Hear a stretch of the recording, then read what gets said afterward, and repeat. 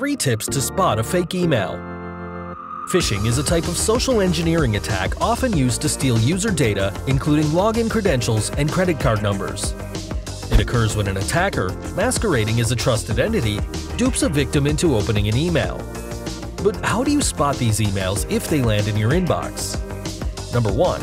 No legitimate organization will contact you from an address that ends in Gmail, Hotmail, or Yahoo. Always look at the email address, not just the sender. Number 2. The domain name is misspelt. This is a common technique, and sometimes just one character can be out. As an example, an O may be replaced with a 0.